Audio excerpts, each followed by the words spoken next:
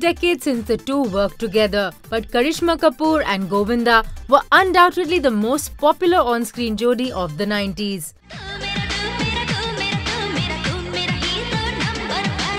And this duo is coming back together for Sunil Grover and Manish Paul's show Mad in India. Confirming the same, Manish said that they have already shot the episode with Lolo and Chi Chi.